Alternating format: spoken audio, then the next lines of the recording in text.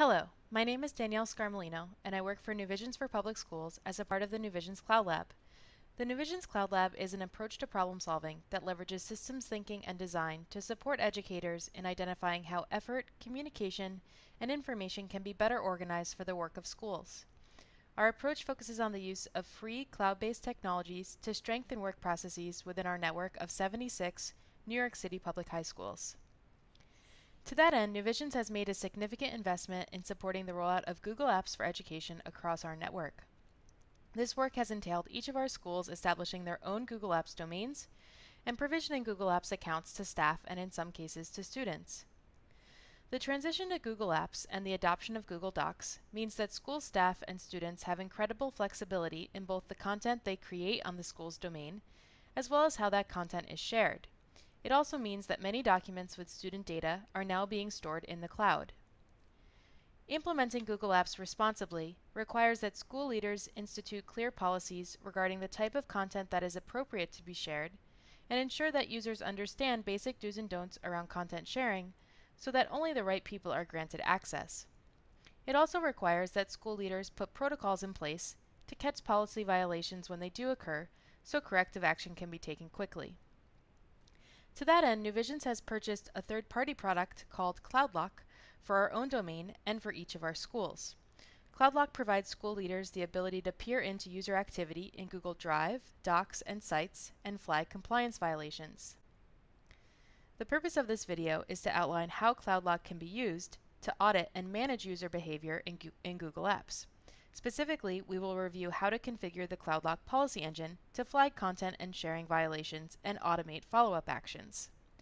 Our CloudLock policy recommendations focus on several key compliance violations, the most important of which, from our perspective, is the exposure of student-level data in ways that fall out of compliance with FERPA, the Family Educational Rights and Privacy Act, which is a central federal law that protects the privacy of student educational records. For those of you who haven't seen our video, Guiding Principles for Sharing Google Docs with Student Data, please check it out on our website, cloudlab.newvisions.org. This video provides a comprehensive overview of best practices for sharing student data in the context of Google Apps in a way that is FERPA compliant. Another key resource New Visions has created is a spreadsheet-based tool called the NVPS Google Domain Self-Audit Tool. If you are a New Visions Tech Liaison or school leader, you should already be shared on your school's self-audit tool. Log into Google Drive and search Domain Self-Audit, or look inside your Google Systems folder, or in the Leadership Share folder. I recommend pausing the video here and opening your Domain Self-Audit tool in another browser so you can follow along. Once you open the Domain Self-Audit tool, click on the Apps Control Panel tab. Here you will find a list of 70+ domain setting recommendations from New Visions, a description of each recommendation, priority status, and a link directly to that area of your Google Apps admin console where the setting is located. There is also an area where you can indicate the status of each checkpoint and an area where the Tech Liaison and Principal can initial. If you have not done so already, make sure you review each of the high priority checkpoints indicated in column K. This is your way of documenting that your school has done its due diligence in the setup of its domain. This tool is also a nice way of organizing the conversation with your school leaders so that the risks associated with the transition to Google Apps is understood and shared across the leadership team. Next, click on the Recommended CloudLock Policies tab. Here you will find the details for each of the 6 CloudLock policies we are recommending. Each column from B to G includes the settings for a single policy, with column A representing the exact fields that need to be entered when you create a new policy in CloudLock. But before we jump into CloudLock, let's take a moment to review the key components and rationale for each policy. The first policy reports and reverses sharing on any document containing student OSIS numbers that are made accessible to anyone on the web or anyone on the domain. When this policy is implemented, CloudLock will scan all the documents on your domain and apply 2 filters. First, it will apply a sharing criteria to look for just those documents that fall under public or domain-wide exposures. These are documents with the visibility options, public on the web, anyone with the link, anyone on the domain, or anyone on the domain with a link. Second, it will use something called a regular expression to flag only those documents that contain OSIS numbers. Next, it will automatically remove sharing on those documents and notify the document owners of the actions that were taken. The second policy applies similar sharing criteria with a few additions. This policy filters for documents on your domain that are public on the web, shared with external users, accessible to anyone on the domain, or shared specifically with users in the student organizational unit. Next, it applies a content filter that will flag only those documents containing obscene content. Last, it will automatically remove sharing on those documents and notify the document owners of the actions that were taken. The third policy applies ownership and sharing criteria to filter for documents that are owned by staff and shared with students. It also uses the same regular expression from Policy 1 to flag just those documents containing student OSIS numbers. This policy does not automate sharing reversals, because there may be cases where this type of sharing is warranted. A teacher, for example, sharing a student progress report or course transcript with a specific student. But what happens if the teacher inadvertently shares the transcript with the wrong student? This policy sends a daily email reminder to staff with a list of all the documents they own that are shared with students and contain OSIS numbers. This way, staff can quickly identify and correct sharing errors if they occur. Like Policy 3, the fourth policy does not automatically reverse sharing. Instead, it automates daily emails to staff, prompting them to review a list of documents that may contain policy violations. It is then the responsibility of staff to take action accordingly. In this case, CloudLock is filtering for documents that are externally exposed and contain student OSIS numbers. Documents that are shared outside your domain generally fall into three categories. There are documents shared with New Visions staff members, documents shared with other Google Apps users, and documents shared with non-Google Apps commercial Google accounts. This policy is set up to ignore any documents that are shared with newvisions.org accounts, because you can be confident that these shares are FERPA compliant. From a technical perspective, this is accomplished by adding the newvisions.org domain to the sharing whitelist when creating the policy. That leaves the documents that are shared with other Google Apps users and commercial Google accounts. As a guiding principle, New Visions recommends that documents with student data only be shared with individuals who have FERPA-compliant Google Apps accounts and a legitimate purpose for accessing your students' data. New Visions also strongly discourages the sharing of student data with commercial Google accounts. These are @gmail.com accounts or other email accounts that have been linked to a Google account, even if the owners of those accounts have a legitimate purpose for accessing students' data. This is because the terms of service of commercial Google accounts, unlike school-provisioned Google Apps accounts, do not clearly establish Google's role in complying with its obligation to protect student data under FERPA. It is the responsibility of staff members to review the list of documents that are flagged by this policy and reverse sharing on any documents that fall out of compliance. The fifth policy is the first of two policies that focus both on Google documents and sites. This policy uses a time criteria to flag only documents that have been modified within a particular window, and sends a daily notification email to the CloudLock administrator with a summary report of web published documents or sites that have been modified in the last 7 days. This allows you as a school leader to keep tabs on your school's web presence and to ensure that content on any public or parent-facing Google site is regularly updated.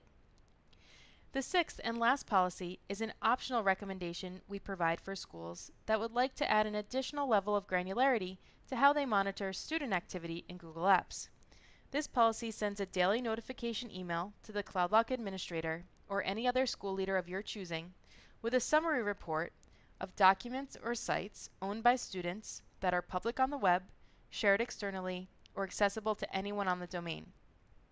This policy gives you the ability to peer into student-owned content that is accessible to many people, inside and outside of your domain, so you can identify and act on inappropriate activity as needed. Now that we have reviewed each of New Visions' recommendations, let's jump into CloudLock so you know how to create policies. To get to CloudLock, log into your Google Apps admin console at admin.google.com.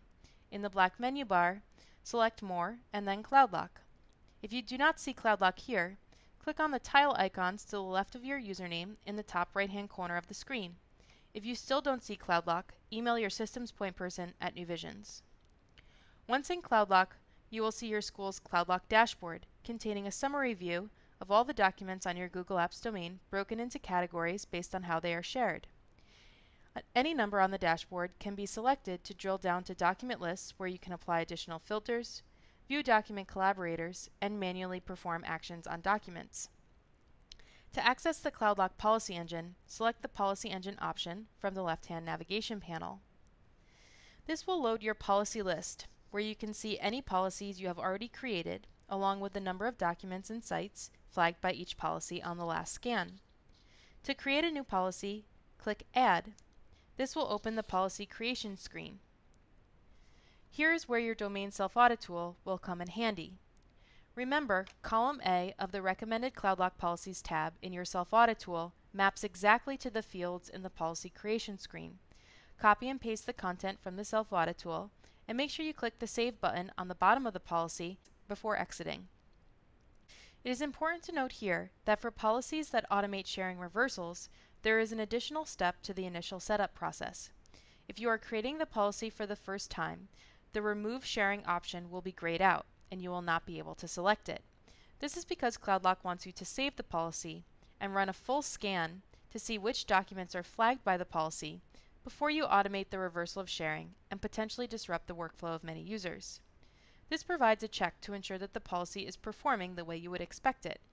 The thing you need to be careful of is that you remember to come back after the scan has completed to add your sharing reversal selections and then resaving the policy.